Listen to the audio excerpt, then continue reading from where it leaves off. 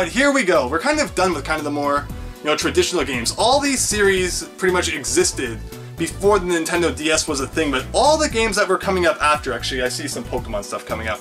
But a lot of what we're about to see here is all kinds of stuff that I got into after the DS had come about. So unlike today, where, many of the games I play, it's kind of usually sequels to games I already like or such like that.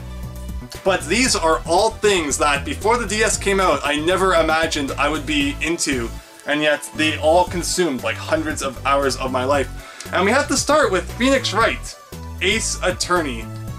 I mean, people all probably know about this game and how fantastic it is. It is just a beautiful game. I was never really into like text adventures and stuff at the time, but I got my hands on this. I tried it, and I absolutely loved it. I just fell in love. I played through it like non-stop. It was so cool, and it's weird because I didn't get into it when it first came out. By the time that I had played Ace Attorney 1, I usually called them by number because, I mean, the subtitles really become mouthfuls at times. Apollo Justice was already out, so I played this. I found out about it, I absolutely loved it, and then the next day I just went down to the store and I got like all of them. So yes, they are all just fantastic games. Again, I mean, people all probably know what Phoenix Wright is. We're just going to make sure that there's no kind of games hidden in any of these. Was there anything in Mega Man ZX? Yeah, Mega Man 03. And yeah, like, I mean, there's the investigation phases where it is kind of more, it's like investigating the crime scene, but it's the court stuff, where it really goes down and just, like slapping people, finding the contradictions in their testimonies. Absolutely awesome. Ace Attorney 3. Nothing inside of that one. Of course, in Japan, they are actually numbered. There are no subtitles. It's just, it's not Dai Gyakuten Saiban. Gyakuten Saiban 1, 2, 3, 4, 5, 6. Dai Gyakuten Saiban 1 and 2, but those ones, the Dai Gyakuten Saiban games actually had subtitles, which is kind of funny. Apollo Justice, is there anything inside here? No, there is not. And then after kind of the main Ace Attorney games, then you get to where the series is really good, yet I don't think that they sold very well, unfortunately.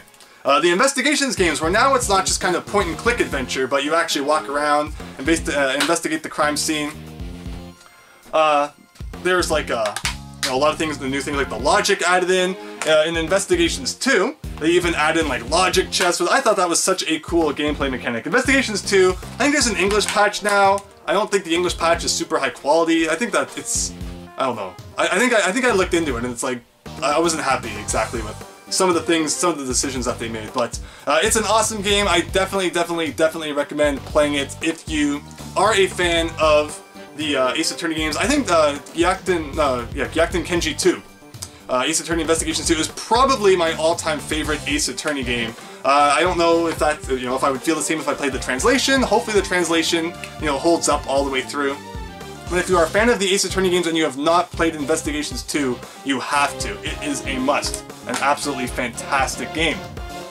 After that, though, we get into another series which definitely has some relation to the Ace Attorney games, and this is a series I also did not get into until the third one was pretty much already out.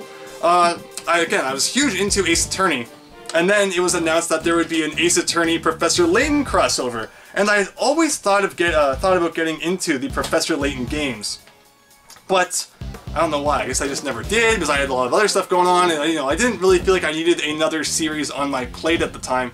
But then when I heard about that crossover, I'm like, okay, well now I have to find out more about the Professor Layton game. So I bought the first one, and I absolutely fell in love. I think I love the Professor Layton games now more than I even love the Ace Attorney games, and Professor Layton himself is one of my all-time favorite video game characters. These are just awesome games. They're all about solving puzzles, solving a mystery. The music is always beautiful, just like, in the Ace Attorney games.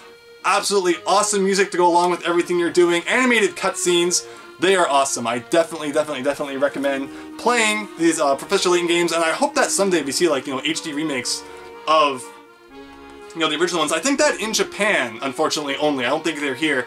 The first, I think, 3, or maybe only 2, the earlier Professor Layton games that were on the DS now actually have HD mobile remakes, but I would love to see that come to the Switch at some point, which might happen, because it seems like Level 5 likes to bring their mobile games to console, after a while. So we'll probably end up seeing that, but nothing inside of that case.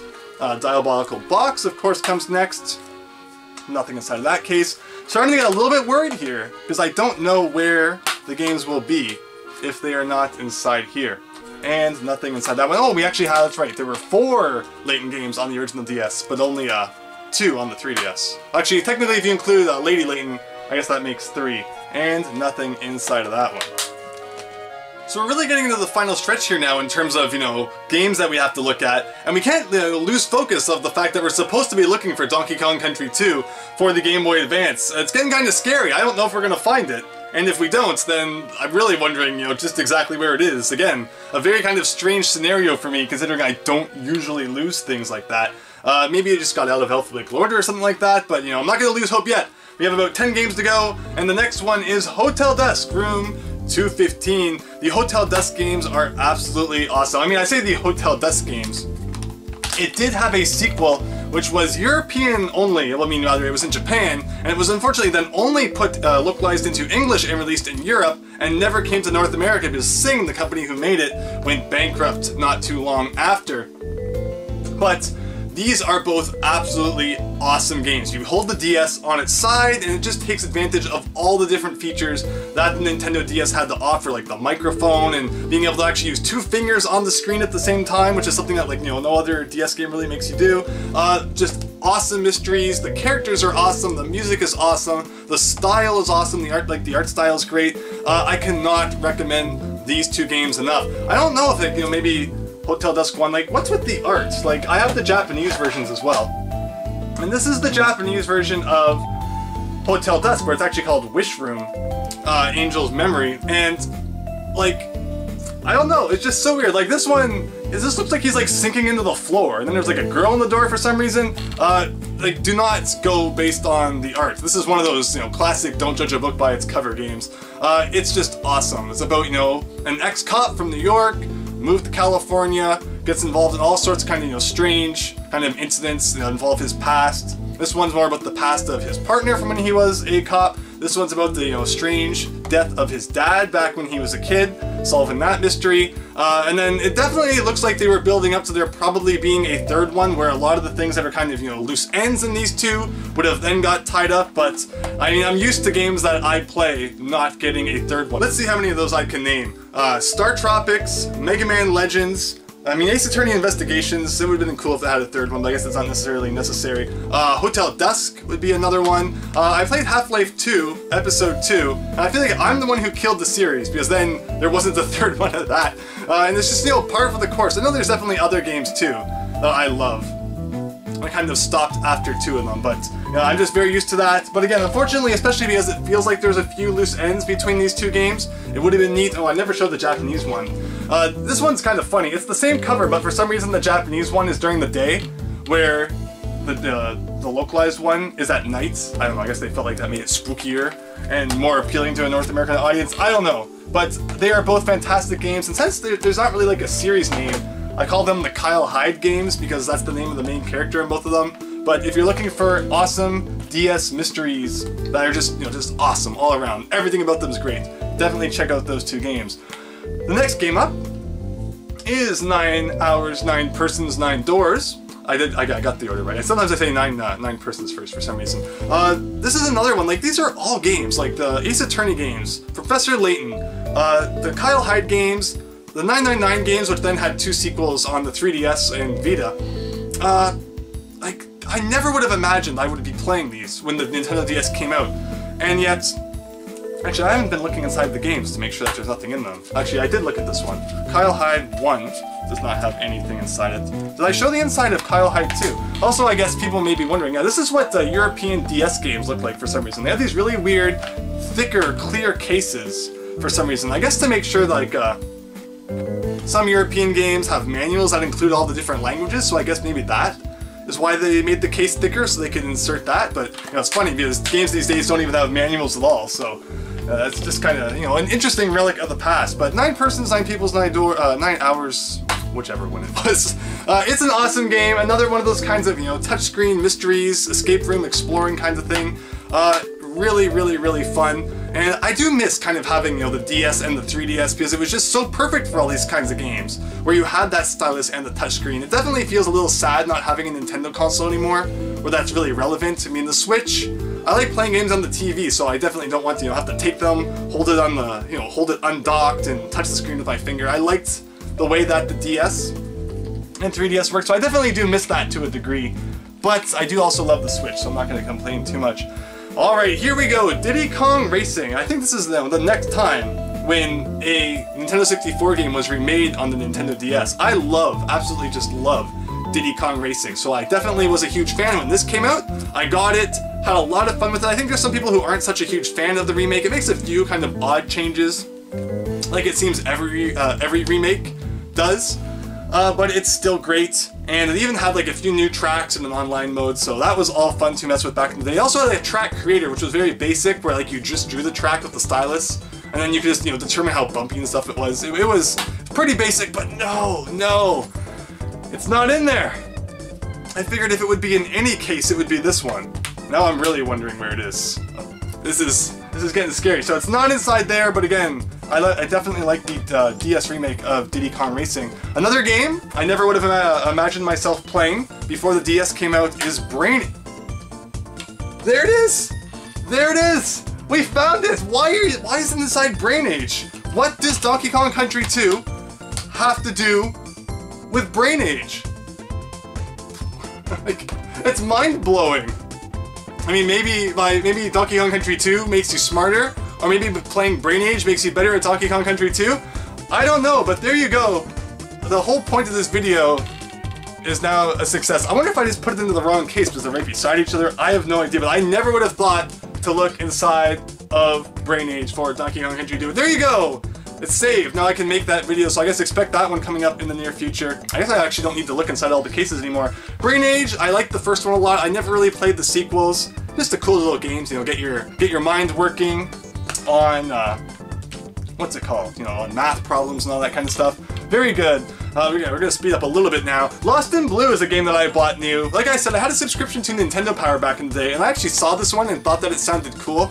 I was never very good at it though. I never beat it.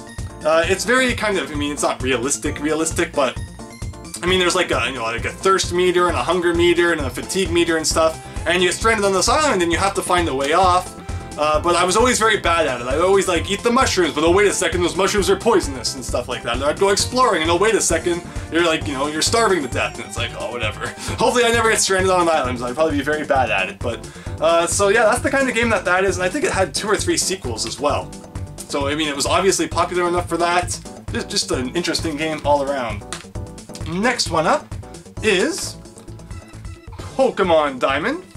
Pokemon Diamond is probably one of my all-time favorite Nintendo DS games. I guess like I said, I don't have to look inside them anymore, but maybe, you know, it's fun to see what is inside them. That is Yu Yu Hakusho. That is a game that I got out of like a $5 discount bin and actually played all the way through for some reason. I know nothing about the anime whatsoever, but I guess it deserved, you know, it deserved to be put inside Lost in Blue for some reason. Pokemon Sapphire in there. I probably played Pokemon Diamond more than I have played any Nintendo DS game ever. Or sorry, not any DS game. Well, maybe a DS game. I don't know, there's some really good DS games, but probably any Pokemon game is what I was trying to say.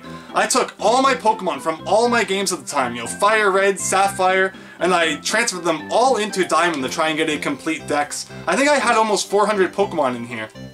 But I don't think I ever 100% completed it, but I just loved Diamond. I thought it was just a fantastic game. It was really what I wanted from, you know, a new console Pokemon game. So we'll see, you know, if Sword and Shield can live up to that. I then got Heart Gold and Soul Silver, which I was going to say, hopefully I don't have to open up the box and get the game out to check it, but now that we've found it, I did not have to do that. Also cool game. People will know that around Pokemon Black and White is when I stopped really playing the games, because, I don't know. I think the problem was, after Diamond, and after the hundreds and hundreds and hundreds of hours I spent on that, I just didn't feel like doing that again with another Pokemon game. Heart Gold was different because, I mean, it was a remake of Gen 2, and I was definitely, you know, living off nostalgia a lot for that. But wow, like even later on, when DS games started coming out, after the 3DS was already out, they kind of took away the Game Boy Advance holder, which is rather interesting. But yeah, Black and White were not my favorite Pokemon games. I know some people who say they love them, some people who say they hate them. I mean, that's great. Enjoy what you enjoy. This is another game that is kind of strange. Phantom Hourglass I got back in the day. We have Four Swords Adventures in there, or not Four Swords, is that what they call it? No, Link to the Past, just Four Swords. Four Swords Adventures is the GameCube one. I was not a huge fan. That is, sounds like a typewriter going off over there. I was not a huge fan of Phantom Hourglass. Just because it's funny, because unlike Master of Disguise, Wario, where I wasn't, where I actually really, I wasn't bothered by the stylus additions and such, I was, for whatever reason, when it came to Zelda. I didn't like having to draw on the screen all the time. I don't know, I just never particularly got into this game, and I never played Spirit Tracks either. But I know that some people definitely like that game. There's also My Japanese Coach, which has... If you want to learn Japanese, it's an interesting place to start, but you're definitely not going to get too far with it. It also has some problems. Like, I know there's one time where you're learning how to write hiragana, and it actually shows you the wrong stroke count. So like, you're trying to write the character correctly, and it's like, sorry, that's wrong. And it's like, no, you're wrong, game. You're wrong. So I mean, it's interesting to look into if you can ever pick it up for like $5 and you're really interested in learning Japanese, but there are better materials out there now. Like, what year did this come out in? 2008. So I mean, the internet did not have probably nearly as good of, you know, a Japanese learning library built up at that time, so you're probably just better off to, you know, go find some online resources now rather than use My Japanese Coach. But if you ever have the chance to pick it up really cheap and you want to learn Japanese, it could not hurt, is my opinion. And then we have the Club Nintendo games, the Game & Watch collection, which naturally has Game & Watch Gallery 4 in it. People will know I love Game & Watches, I love the Game & Watch Gallery games. These were exclusive through Club Nintendo. I believe they cost 800 Nintendo points, and then so you would get those from games. I think you got 30 points for each code of a DS game you bought, 50 points for each you know, Wii game at the time. You would enter them, and then, you know, for 800 points they would just mail this to you, and it's just Oil Panic, Donkey Kong, and Greenhouse. So basically, Game & Watch games which had two screens flip open. I mean, they were a perfect fit for Nintendo DS, but there's no like modern versions or anything like that, like the Game & Watch Gallery games had, which was a little bit disappointing. It would have been cool to actually see a real Game & Watch Gallery game on the DS, which just took advantage of everything. And then this is the second one. Again, in order through Club Nintendo. I never actually bothered opening this one, because just I did not have much of a desire to. It actually has it has Parachute Octopus, and then a completely brand new game, Parachute X Octopus, which is kind of cool, but I just never felt the need to open it, because, you know, I own Game & Watches and such, but pretty neat. And then the other thing that I own is the Metroid Prime Hunters demo, which anyone who bought their DS way back when it first came out, the original version of the Nintendo DS, the silver one, I think every copy of it included this demo, like years before Metroid Prime Hunters came out. And it was cool because I think it was multiplayer, so you could play it wirelessly with friends. So it was just kind of a neat thing to have included with your Nintendo DS. But hey, we did it! The whole point of this video was to find Donkey Kong Country 2, and it was for some reason hiding inside of Brain Age. So hopefully, I mean, it's funny because, you know, Donkey Kong Country 2 being lost, you know, kind of led to me making this video. And there you go. I hope that you enjoyed this video. Hope that you're looking forward to some Donkey Kong Country 2 on the Game Boy Advance. Not too much, but I mean, I feel like Donkey Kong Country 2 is something we will be talking about on my channel until the end of time. There are always cool things to talk about in regards to this game, and do not ever expect me to, you know, just like suddenly, you know, stop talking about Donkey Kong Country. The series as a whole is just so great. But yeah, this is my Nintendo DS collection from when I was a kid. These are all games that, you know, it's not like I picked them up later at garage sales or like off eBay, really. These are all things that back in the day when the DS was new, hip, popular, that I played and just had so much fun with. So hopefully you maybe found a game here that you would like to play yourself. Maybe even a Game Boy Advance game, and let me know in the comments what you like in terms of Nintendo DS games, because it was just such an awesome console, and it's sad to see, you know, the 3DS on its way out, so the DS is going to be officially kind of like a dead thing, kind of like how the Game Boy disappeared in a sense, but it will always be remembered by me very fondly for just the hundreds and hundreds and hundreds of hours of fun gameplay it brought. So yeah, woohoo! I can't get over that. Why was it in Brain Age? Why? But anyway, thank you everyone for watching. Hope you enjoyed. I have no idea how long this video is going to turn out to be. But if you watched until the end, to the point where I just start mumbling on because I have no idea what I'm talking about, thank you very much. And I hope to see you next time for something different, probably Donkey Kong Country 2 GBA related. So thanks, and see you later.